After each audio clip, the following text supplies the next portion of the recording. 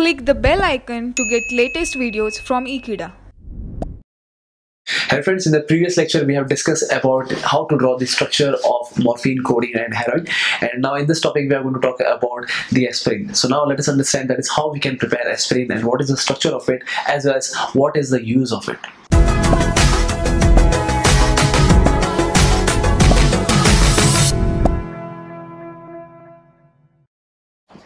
So friends, now we are going to talk about the preparation of aspirin. So aspirin is basically a non-narcotic drug which is used as analgesic, and that's the reason that it is basically widely used. So friends, now we are going to talk about aspirin. So what is aspirin? Aspirin is actually a non-narcotic drug which is in fact used as a painkiller. So now let us understand how we can prepare aspirin. So aspirin is basically formed from salicylic acid. That is, suppose if we consider salicylic acid which has a structure, that is what I am mentioning over here, that is the benzene ring that is associated with COOH and OH.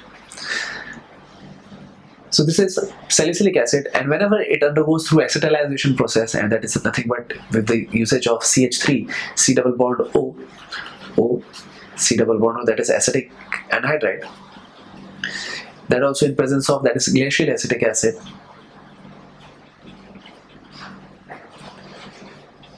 So therefore this is nothing but we are doing the acetalization of, that is salicylic acid, and that is what we could get the product, and the main product, that is what we have over here, is this group. It will remain as it is, so therefore this is COOH, while this OH, it will be turned into OCOCH3, while the rest of the group, it will be remain as a byproduct, that is in the form of CH3 COOH, that is acetic acid. So therefore this is the product that we have obtained, and this is nothing but aspirin. So what is the use of aspirin? Even this is what I have to talk about. So now let us talk about that. So friends, here are some uses of aspirin. So talking about the first one, that is it is used as analgesic for headache, for common cold and muscular pain, because it is used as analgesic, and basically it is widely used nowadays. The reason behind it is not narcotic in nature, and that's the reason a doctor can prescribe this medicine.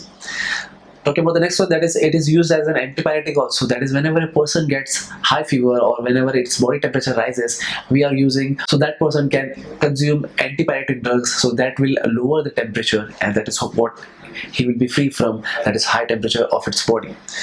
Talking about the next one, that is it is used to prevent strokes.